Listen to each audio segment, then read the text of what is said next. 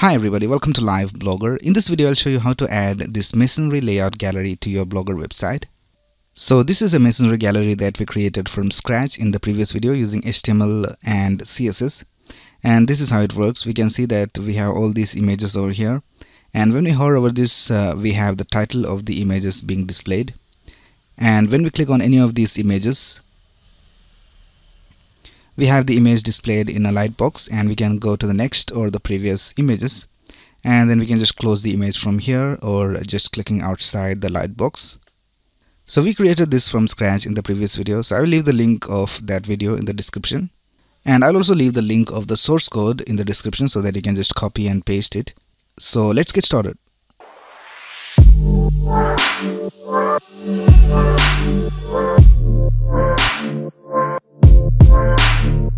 Right, here I am in my Blogger dashboard. So let's go ahead and create a new post, and let's add a title, and we'll just type Masonry gallery.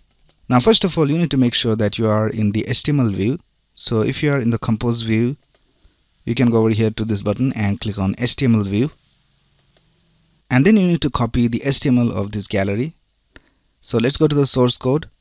So we have to just copy everything inside the body. So I'll just copy everything from here, the start of the division with the class of gallery container, and we'll copy it till the end of the division right here.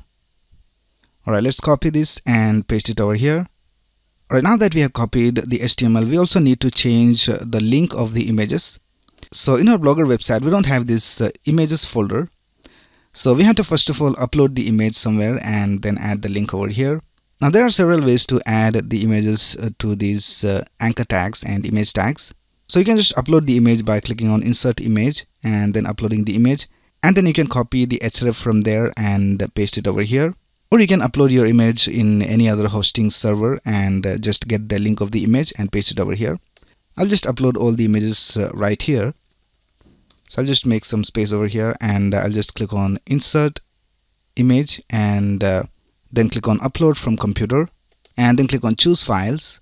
So here I'm in my project where we have this images folder. So let's select all these images, and I will just click on open. Now all these images are not optimized to the maximum, so you can go ahead and optimize your images to your best. Now it would be even better if you have different images for the thumbnails.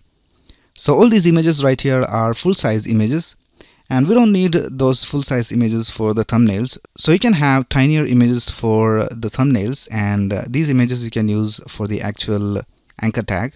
But for now I'm just using one image for everything. So I'll just select all of these and then click on select, and we'll just select the original size and just click on OK. All the images have been uploaded over here, and we can see the link of the image right here. So we have this anchor tag, and in that we have the link of the image. So here we have the first image. So let's copy this and paste it in place of the first image right here. And if you have a different version for the thumbnail, you can add that right here, but I will just add the same link. Now in the same way I'll just update all these links over here. Right, so I have updated the links of all the images. So now we can just go ahead and delete all this code from here, and that's it with the HTML. Now let's go ahead and click on publish and confirm. Alright, so our post has been published. Now let's go ahead and add the CSS. So let's go to theme, and let's click on this arrow and click on edit HTML, and let's scroll down and reach the CSS. So this is all the CSS of the theme. Let's scroll down and go to the end of the CSS. So this is the end of the CSS. Now let's add a comment right here. So here I'll just type Masonry gallery, and let's add the CSS right here. So let's go back to our code and let's go to style.css, and we'll just copy everything from here and paste it right here. Now here we have used a font family called Roboto. Now if you don't have this font in your theme, then you have to go over here to the top. In the head section you have to add the link of the font. But in my theme we already have the font Roboto, so here we can see the font Roboto is being displayed over here. So I'll just go ahead and add the links of the libraries. So let's go back to index.html, and if you scroll up, we need to add the jQuery link and the lightbox CSS and JS links. So let's copy all of this from here and paste it in the head section. So we'll just paste it right here. Alright, so now let's save the theme, and we can see it says update successful. Now let's go back to the dashboard, and let's go to posts, and let's click on view post, and we can see that our Masonry gallery is being displayed over here just as we wanted. Let's hover over this and see whether the titles are being displayed. So we can see the titles are being displayed correctly, and let's click on any of these images, and we can see that the lightbox is also being displayed correctly. So everything is working all right. Let's click on close, and we can see that one more lightbox is being displayed over here, so we have to click on close over here as well. So that's because Blogger also has a lightbox by default. So let's go back to the dashboard and let's go to settings, and if you scroll down, we can see that we have this option over here called image lightbox. Let's turn that off,